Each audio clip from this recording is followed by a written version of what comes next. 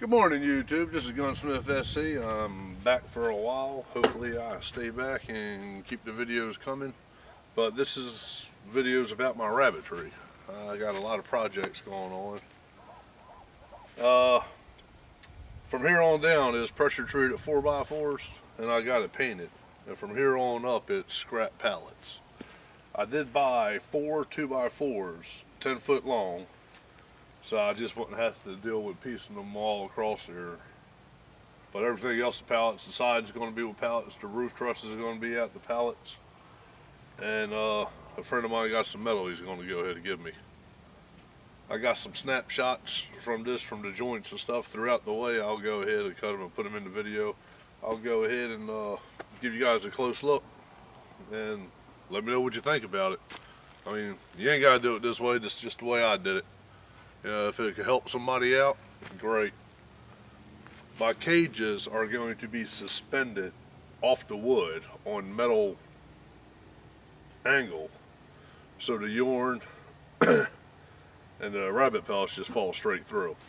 I'm also thinking about putting a smaller mesh screen up underneath here to catch the rabbit pellets and let the yarn pass through, so if I want to go ahead and put it in the garden, I could just take it, put it in the garden.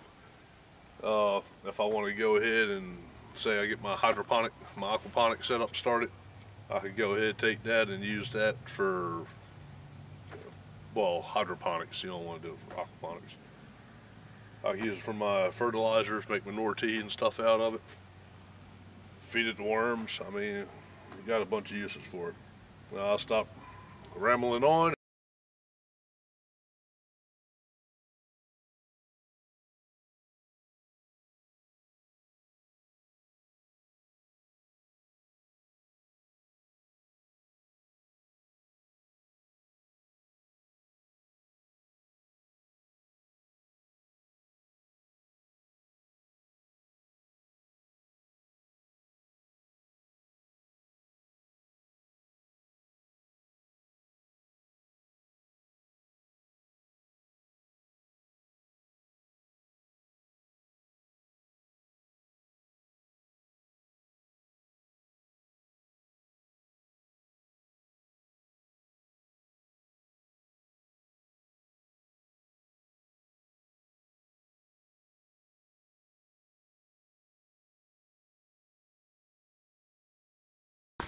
This 4x4 here was real tweaked and twisted, so what I had to do, I had to put it together, and it was all kind of sitting cockeyed. And I went ahead and used this brace down here, put the ratchet strap around it to pull this leg in, and went ahead and put that piece of angle there in there to go ahead and hold it somewhat straight.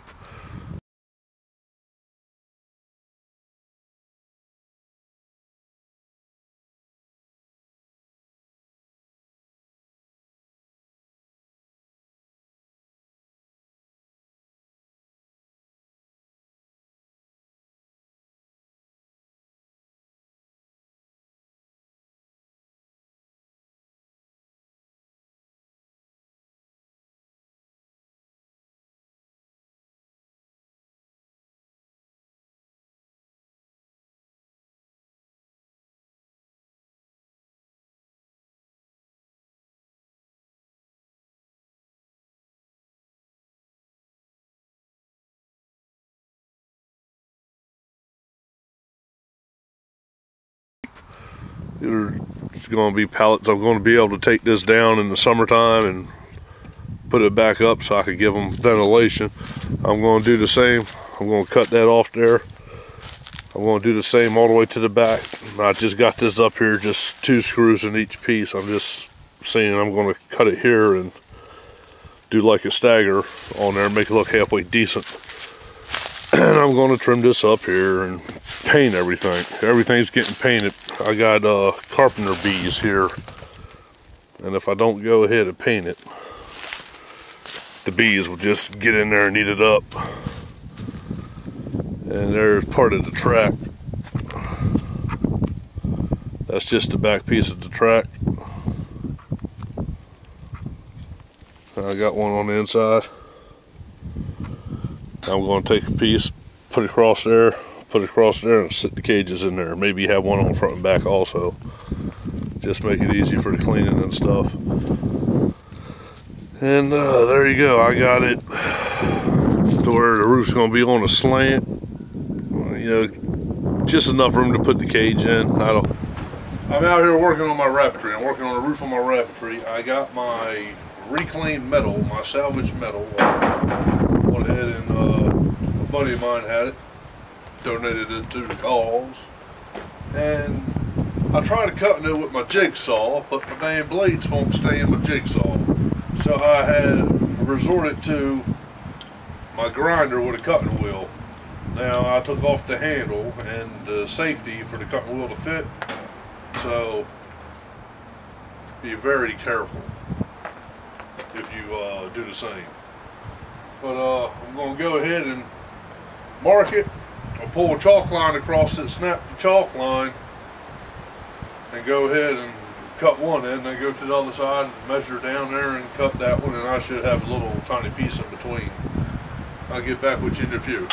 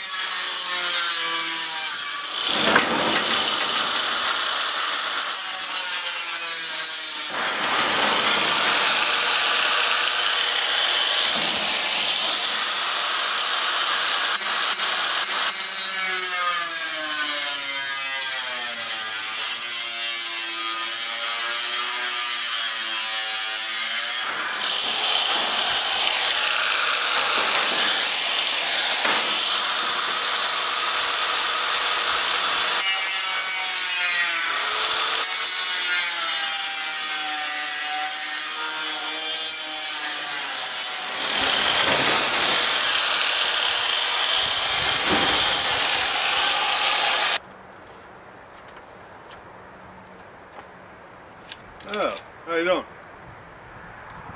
Yeah, we got all our metal cut for the roof, and now I'm going to measure it. I'm going to have it about 1 inch overhang on the front. That might be enough, might not be enough. I'm going to start securing it down, then I'm going to do the back. And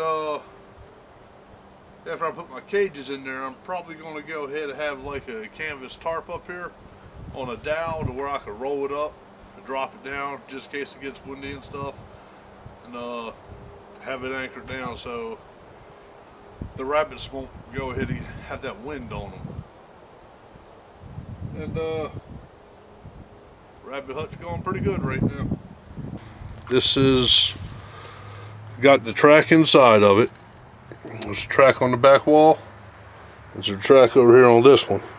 But what I'm going to do, I'm going to go ahead and get another piece of track and run it across there on each side and have my cages sitting in there and have it support it so they can't get to the wood to foul it out or urine on it. And just finished putting up the roof.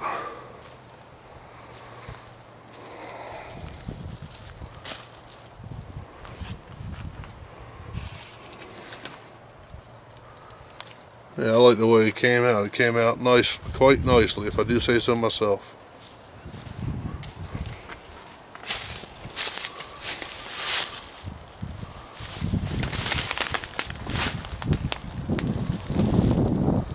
And the best thing about this is I got about $67 in this whole thing.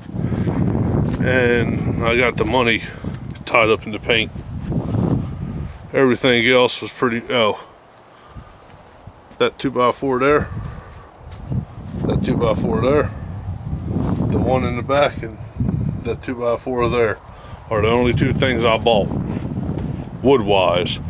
Everything else was salvaged and pallets. This whole thing is made out of scrap stuff. The metal on top, a buddy of mine gave it to me. I guess he's hoping for some rabbits. No problem. I'll hook them up with a few of them. Yeah, they were real easy to put in. I just measured 2 squares up. Well, cut out actually 3 squares. But went ahead and measured 2 up from the bottom and cut 2 across the ports. Came up here and cut all the way across to the side and wedged them in there. And that one rabbit hutch that I was working on that I mutilated up, this is it here. That's from my buck. This is the one I had to move the door over to the side. I don't know if you can see that, but looking at the back, you see that smaller metal. I went ahead and patched the door up. That's where the old doorway was. Should be fine. Should be fine.